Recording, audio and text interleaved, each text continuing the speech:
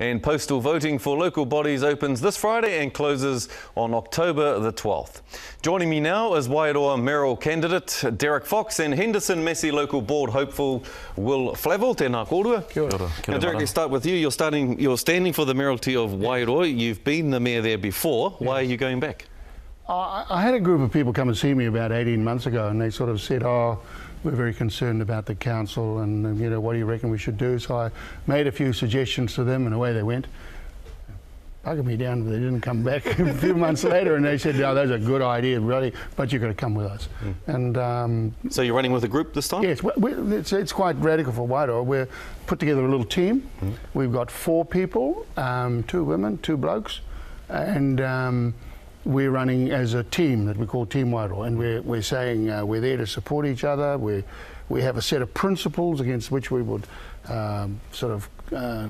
judge all things that come before the council, and you know, I think it's a sort of a more open and transparent and professional approach, and you know, we just have to see if the voters agree with us. For sure. And Will, you're the head of Māori at Rutherford College at the moment. Yep. I met your sister last night at the Pikihuia Writers Award. She said that you're the man.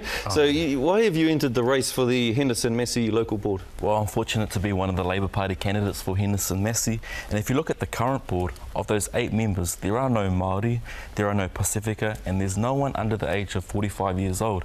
And that to me doesn't reflect the true diversity of our region, considering that 40% are under the age of 24 years old and a fifth are of Māori. So I'm putting my hat in the race to ensure that there is a Māori voice and there is a rangatahi voice. And that's a major issue confronting all of our local boards across the country, isn't it, Derek? There's very few Māori on there. Yes, it is. Traditionally, fewer than 4% of local body representatives. Why is that? Well, a number of reasons. I guess that, first of all, they probably don't get nominated. And secondly, because our people say, look, this has got nothing to do with me, you know, it doesn't mean anything to me, and some of them say, I don't want the government to know where I am, so they don't enrol, they don't vote. I mean, you know, Wairoa, the majority of people who live in Wairoa are Māori. It's the only local government district in the country where that's the case.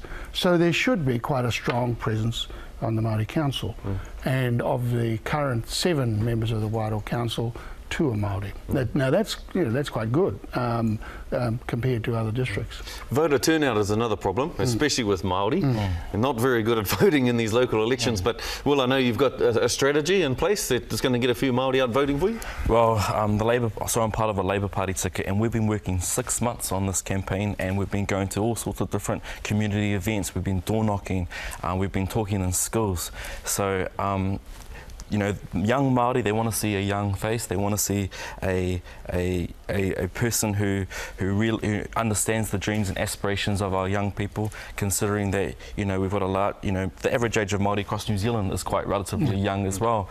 And looking at that Te Tai Tokerau story, it's much younger in Te Tai Tokerau. 50% in the northern region are under the age of 23 years old. So it's important that we mobilise our young people. But I also would think there's merit in voting online, which hopefully in the future or very soon we could be able to do something like that. Have you got an online strategy, Derek?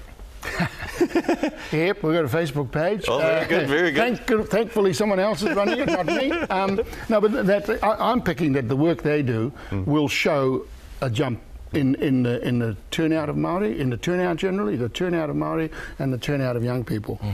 In the past, when I ran for the Wairoa mayoralty, there was a jump too. But last time it was back to 57% turnout, which is about average or even maybe slightly over average for New Zealand in general. Well, I wish you both all the best for the elections coming up. I hope both of you are successful. Thank you very much. Thank you very much for your time this morning.